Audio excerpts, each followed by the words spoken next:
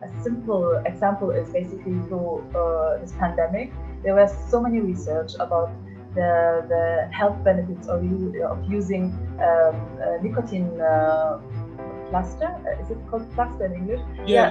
For corona. And when, as a scientist, I immediately look up where it was published, and and who, and then you figure out it was basically financed by a tobacco industry company, or like another study about wine and corona.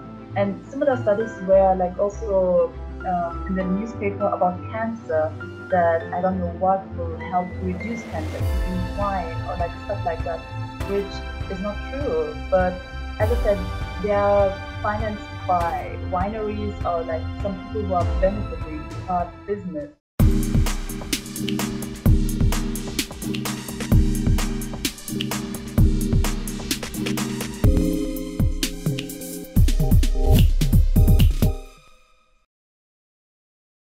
Thank you for watching this video. Please help us keep the show alive by liking and sharing this video, and by subscribing to the show and making sure the notification button is switched on. For those of you who can help a little bit more, there's a Patreon link down below where you can contribute whatever you can. Every little does help, and all the money will go directly back into the show. You can also keep up with our latest content on Instagram at The No Show Pod, as you can see on the screen. As you know, The No Show is an initiative designed to make academic research accessible to everyone. So do contribute to the conversation, leave some questions, have a discussion, and I'll make sure I get back to everyone. So Halh, thank you so much for joining me on The No Show. I'm really pleased to have you on The No Show. And I'm really pleased to say that you're the first academic from Iraqi origins to join me on The No Show. So I'm really excited about that too. Thanks for having me. So let us start off with your essentially journey through academia before you got to research in environmental toxicology and that sort of stuff. What were your drivers in academia? What interest did you have? What sort of piqued your curiosity? I think my curiosity started quite early, like even before academia. So my mom just reminded me that a couple of years ago that when I was 6 or 7 years old, she asked me what kind of present I want, and my siblings, they chose like according to their age, like a car or like something more like, and I asked for a microscope.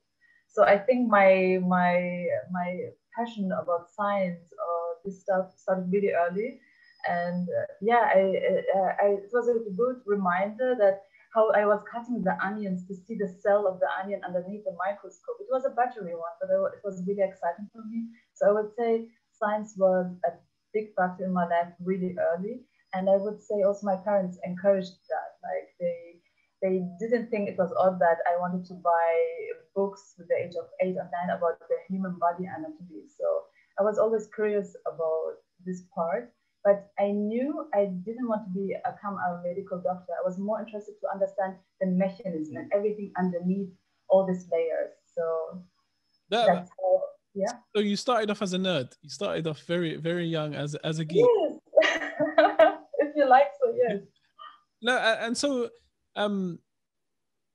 it's interesting that you didn't take the typical path of wanting to be a doctor.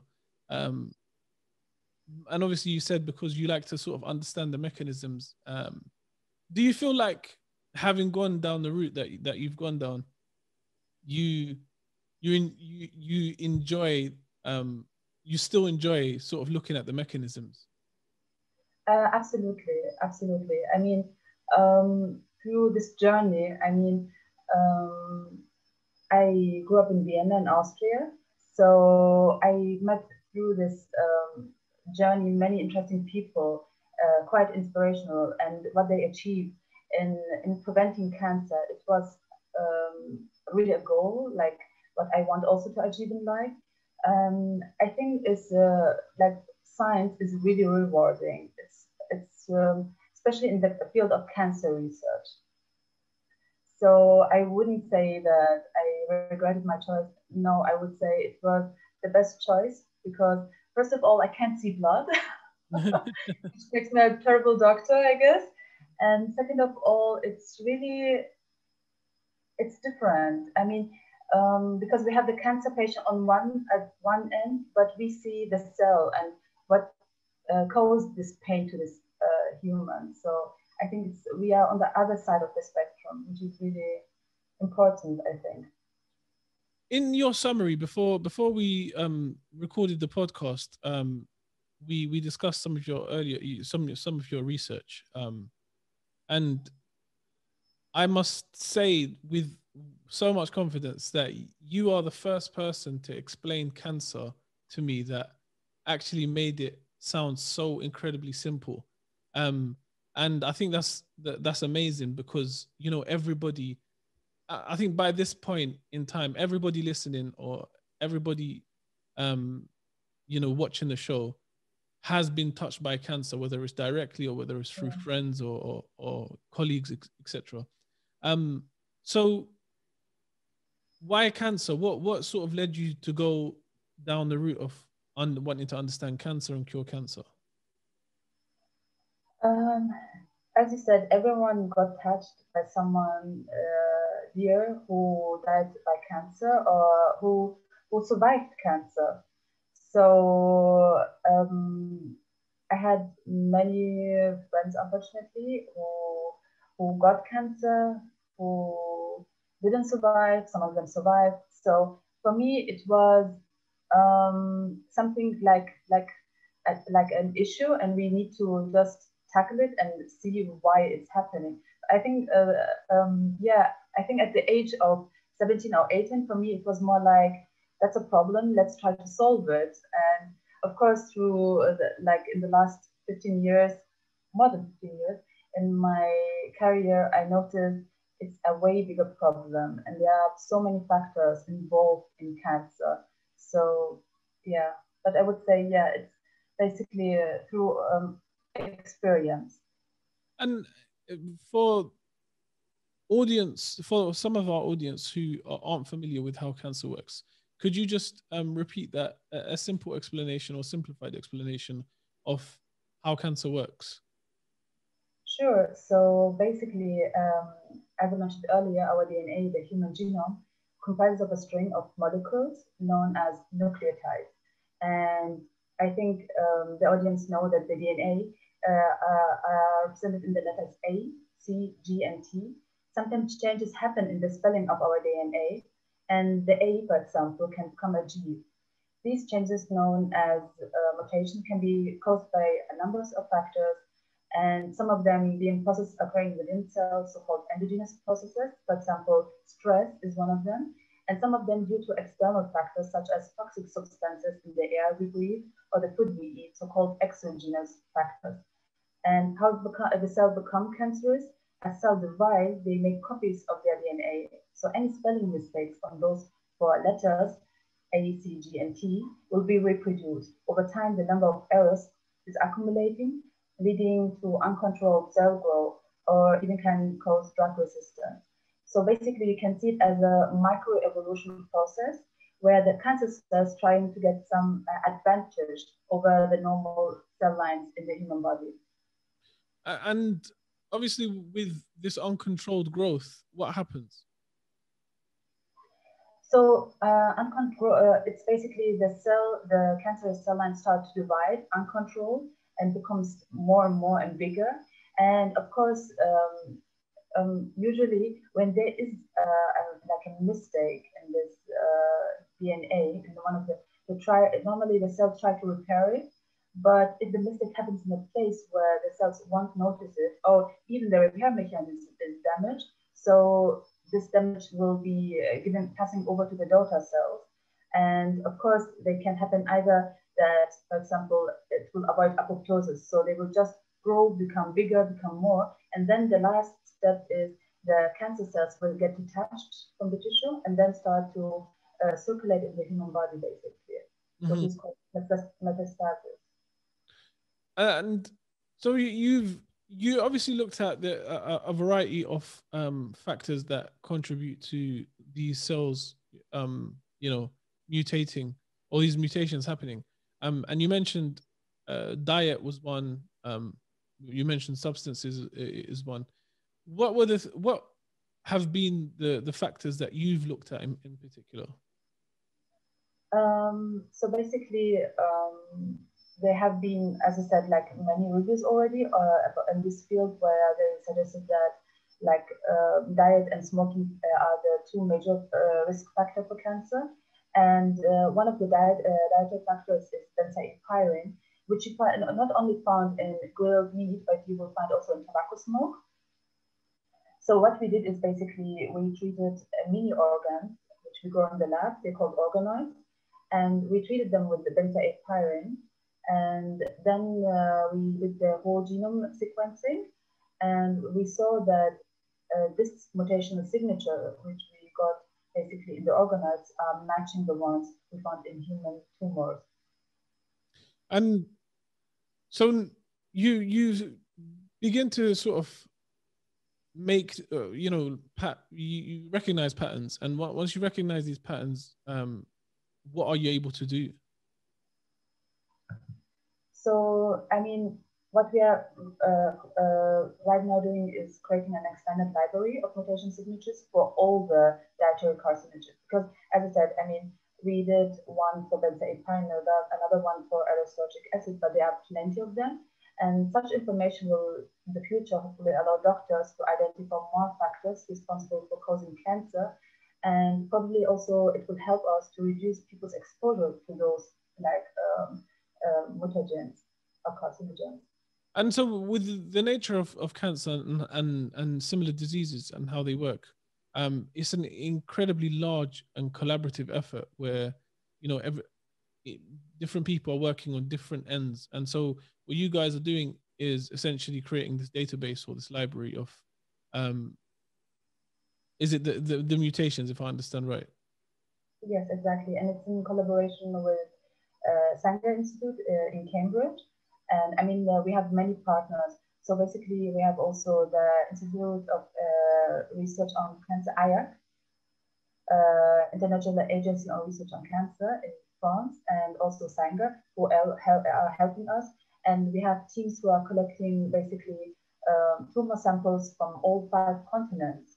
And they are doing all this sequencing. So from their end, they are trying to collect as much as possible tumor samples and sequence it.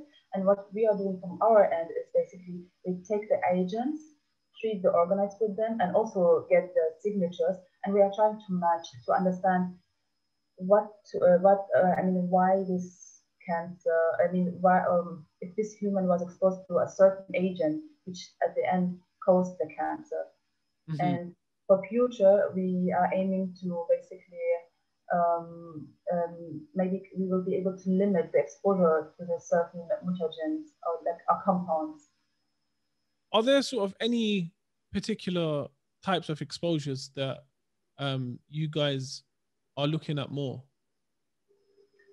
I mean, we started with the things which are really like, I mean, we did the L-aspartic acid, which is basically found, which causes kidney cancer and other type of cancer, but also it's found the human are exposed to it through contaminated weed and herbal remedies. And tobacco smoke is like basically, since it's a big player in cancer, so sometimes people think it's like one thing. It has more than 60 different types of mutagens. So we are trying to go through them to see which one at the end caused the cancer. And other dietary factors, I mean, there are plenty. I don't know where to start. The list is around 70. I'm only thinking because, some countries and obviously different geographic locations, people would be exposed to completely different things. And, like, for example, where we both originate from, it's a country, Iraq has been a country that's been exposed to all sorts of wars and chemical weapons and that sort of stuff. And so how much interest do you feel, like, and this is just an opinion, how much interest do you feel there is within cancer research in looking at places like that? looking at places where that have had in like all these different sort of horrible exposures. Is there do you feel like science has given it enough attention in looking at sort of cancer over there? I agree with you. I mean, to be honest, that's was also one of the reasons why I want to study cancer research. But I feel like um, the list which we are working on is basically the known or confirmed chemicals which are linked to cause cancer, but the ones used in weapons, that's unfortunately something like on a different level. So, I mean, what we are trying is collecting samples from people from different continents, but I don't really think that people in war zones got the right attention. Yeah, so I think that's still there's a gap, a leak there, and maybe yeah, in the future it should be a goal. It's my goal at least. Yeah, and I think it's a very worthy goal, whether it's Iraq or any other country that's suffered these sorts of situations or experiences. Um, but with that said, how hopeful are you that we are making genuine breakthroughs in cancer, or are we still a long, long way away? Um, that's a good question. The problem with cancer is there are people and groups who are working on therapy to find the best treatment for cancer patients. And but in my opinion is it's still prevention is key. And unfortunately, some bad choices or habits can trigger cancer, can increase the risk of getting cancer. And so it's one part from our side, we can tell people what those factors are. But on the other hand, it's up to the population or up to the people at the end if they want to quit smoking or reduce the amount of alcohol or if they decide to stop having grilled meat. I think it's then up to the people. But of course, like what the government can do is reduce factors which are in the environment, basically, for what people breathe. But sometimes it's also up to the people and to make the right choice, basically. Do you think then, in that case, do you think it's possible to change people's behaviors, given that there's so many forces competing? So, for example, you have forces of like large industries that benefit from people making decisions that might not be very healthy. Do you think it's possible to educate people and move them away? I mean, that's basically what we are hoping with this project. When we build like the strong link between for example, smoking and lung cancer or the other type of cancer which might be caused by smoking, I hope then this will help to open the eyes of the people. But yeah, I know the industry is quite strong behind it because it's like a beneficial like business. But yeah, So, in the course of your research career so far, has there been any moment that sort of has been shocking to you or has been eye opening, something that stands out for you? um, I think through the time um, when you start in science, you start to understand and distinguish between good papers and bad papers. And what you notice is that like work which has been financed or like supported financially from companies, they are the ones who get to the public. And my colleague and I, we are really engaged in public engagement. We try to talk about our research, but then people are telling us we read this and that, and we don't know what to trust or whom to trust. And the problem is, I get it because like the kind of research what we are doing is not really reaching the people. And So I think such a podcast is really helpful because then it will avoid this misleading information. And I think a simple example is basically through this pandemic, there was so many research about the health benefits of using nicotine plaster. Is it called plaster in English? Yeah. Yeah, for corona. And when, as a scientist, I immediately look up where it was published, and and who, and then you figure out it was basically financed by a tobacco industry company, or like another study about wine and corona, and similar studies were like also in the newspaper about cancer. That I don't know what will help to reduce cancer if you drink wine or like stuff like that, which is not true. But as I said, they are financed by wineries or like some people who are benefiting, who are business, and they are not even published in serious journals, which is a problem because they are published, but they are not really serious science. So that was This a shock. this is a major problem because um why, I mean, for an outsider from sort of the sciences, how do people get away with this stuff? How are there no checks and balances that stop people producing or coming up with publications and conclusions that are essentially false? I mean, the journals like where such kind of science is published is not a serious journal from the beginning. So, and everyone is able to open a journal. It's not like, and you have to pay them to publish this kind of studies.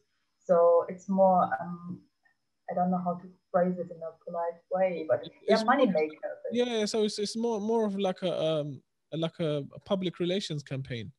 Exactly, exactly. So that was for me a shocking moment because then when I see something in the news, or even when you get phone calls from family or friends who are not scientists, or yeah, like we read or we hear this in the news or something, and I'm like, it's not really. Sometimes the title is misleading because they interpreted the paper or the work in a wrong way, and on the other hand, it's like not a really a serious study. It's also quite problematic now that, I mean, I'm sure you've experienced this, especially during the coronavirus pandemic, that like parents or relatives or friends, receive all these WhatsApp messages and that give you all these treatments and cures and like this sort of stuff for coronavirus, or gives you reasonings about where coronavirus has come from. And so how much do you think, or rather, do you think that there needs to be a way to get through to these people, getting the right voices across to them? Because I mean, as far as I see it, academics' voices are left to academia, and just Exactly. uh, Yeah. and social media's voices are left to the influencers. And so, an influencer who has no background in science at all can say something that can reach 500,000 people like that. And like a scientist who works day and night on a particular area of research publishes a paper and gets downloaded 14 times. So is how much do you think we need to change the format so that like everybody can listen and see? I think the first step would be that scientists leave their bubbles because scientists communicate their research and results only with scientists. And even when we publish studies which are really relevant, like for example, I used to work in Vienna in the Institute of Cancer Research, and I had a colleague who worked in the field of nutrition and the relation to cancer, Dr. Franziska Berg. And I mean, her results are key findings, and they are so relevant for the human that, as I said, we published it in a journal, which is for the scientific community as well, although the findings are really relevant. And what she did at the end was a calendar with recipes where she shared like some of the her findings in the recipes, and they are like the health benefits. So I feel like maybe that we leave this bubble, start talking in podcasts, maybe more in radio or TV, just to reach a bigger audience. And I think what I really liked, what you said earlier in our like interview, is like basically to keep it simple, like not use sciencey words and phrases, just keep it simple, because at the end we want to reach the people. We are not doing the science, but we are doing just for ourselves. I think this is a problem that I experienced, and loads of my friends and colleagues and people in the industry experienced as well, or students, graduates.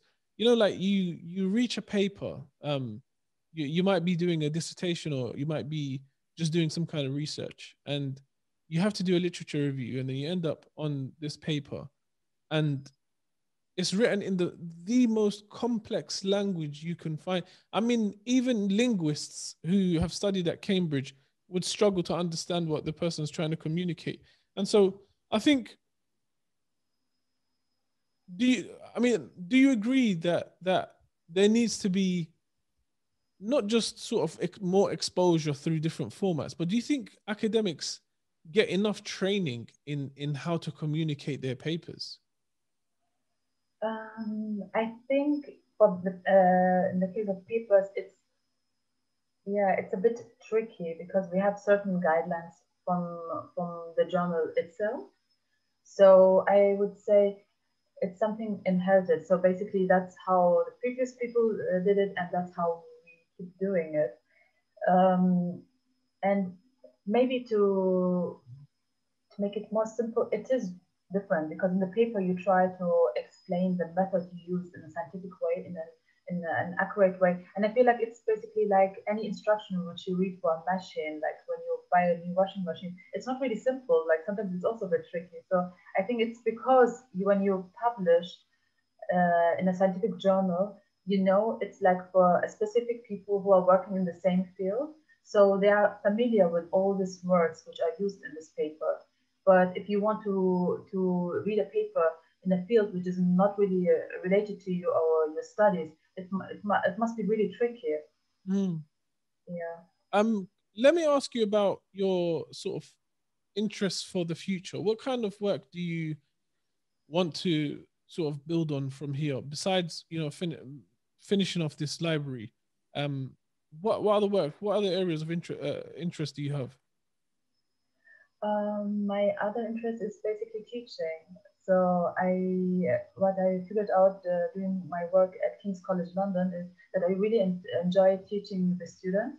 So, I mean, I hope that I can still do research, but also become a lecturer to teach students. And I don't know, sometimes it's interesting when you see a student starting and he's not that passionate about science, but then he gets somehow the fire which you have, because you talk with so much passion and so much, like you show him how relevant it is what you are right now studying or learning.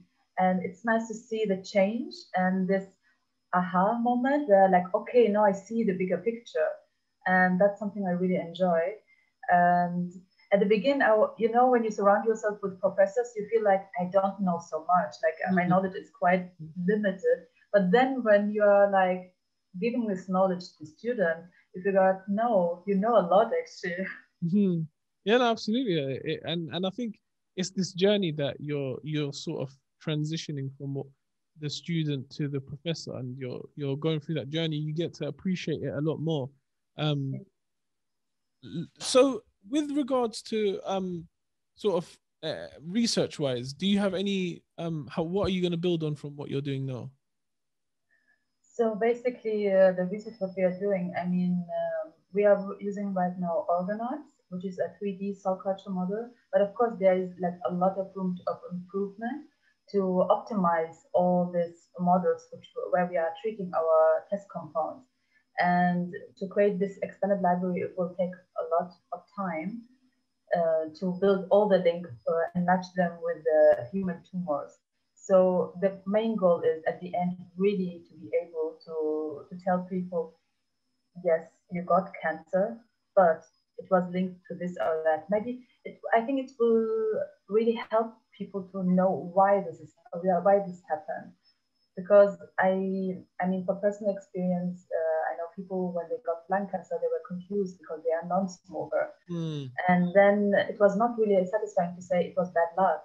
So with this, we might help to tell them what is exactly living, what causes it, what triggered it, and maybe also to reduce the amount of exposure. I mean, there have been events where the governments are interested to know about our research just to protect the people from cancer. Where can people find you online? Online? Yeah. Okay. That's a good question. I mean, on the King's College homepage. I mean, my Instagram is quite private, so please don't follow me on Instagram, people. But yeah, LinkedIn as well. Do you have a Twitter or anything like that? No, unfortunately not.